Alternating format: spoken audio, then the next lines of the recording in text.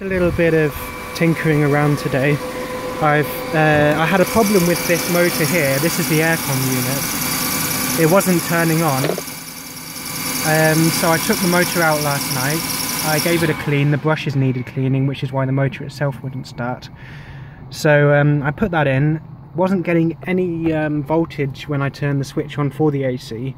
So there's a coil behind the dash that I do not quite know what it belongs to. I don't know if I can see it under here. I've got the light on. So you see this coil that's right up there. That is not connected right now, as you can see just here. I've just joined the two cables up here.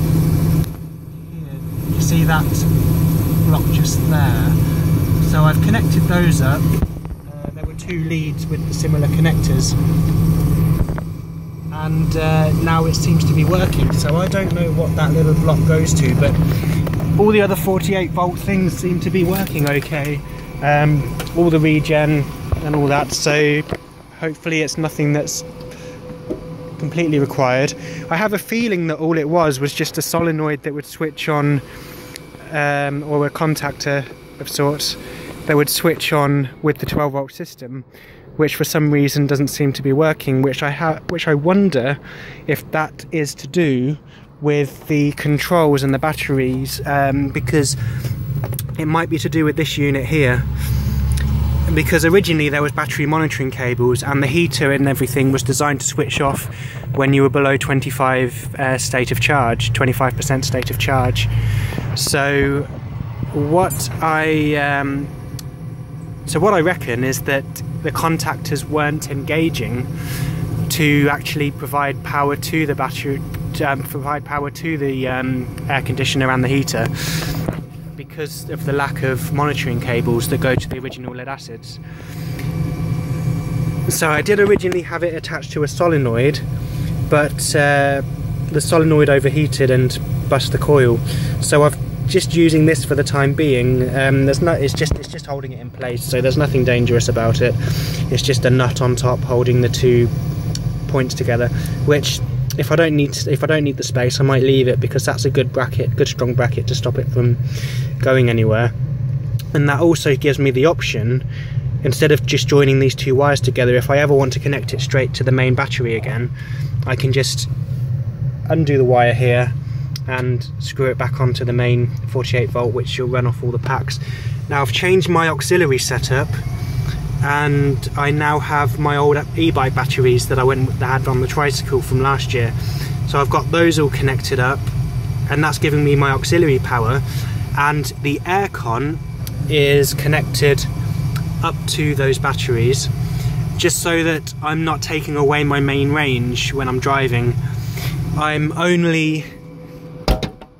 I better get back in the car, otherwise I'm losing the air out of the aircon.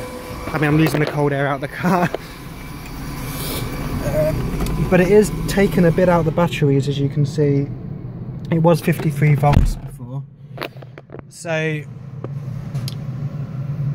yeah, but I've got 40 amp hours of lithium auxiliary power now, rather than just a 10 amp hour lithium polymer battery that was sitting in the back, which I think was almost dead because it wasn't holding charge very well. So now I've got enough auxiliary power to power the dash, power all my lights and everything, and also give me my aircon. So the way the aircon should be turning on and off once it cools down the car to a certain degree, I assume there's a thermostat. So I should have enough power to do me for most of my driving. So for example, I should have enough power for up to 7 hours driving, and then that'd be me resting for the evening anyway. And I'm not going to use the aircon all the time, only at the peak of day when the summer heat really gets to you. But there we go. That is everything done for the time being. I mean, although it looks messy, there's no knotted wires, there's no coils or anything. Everything's bolted together properly, connected properly, so I shouldn't have any problems. It's all fused as well, so no, there should be no burnouts, nothing's overheating, everything's great. And what I will do as well is I'll have the auxiliary power set up with my solar power so that I can charge while on the road, and I can also charge when I'm standing. I can keep the auxiliary done topped up. And what I will also have is an extra cable to plug into my main batteries, and that will enable me to have trickle charge with solar, because I won't have enough solar to keep me fully charged.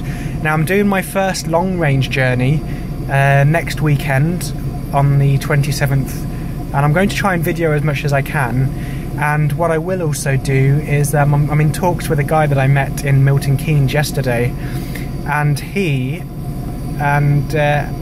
got a BMW i3, so we were having a nice chat, and he's actually a BBC reporter, it turns out, and we're going to hopefully make a video and record, see how far the G-WIZ goes compared to the BMW i3 in terms of range. And based on my original testing, I'm pretty sure I could do the whole 145-mile journey straight, and he may have to stop for a charge, so this will be interesting, and I look forward to doing the journey with him.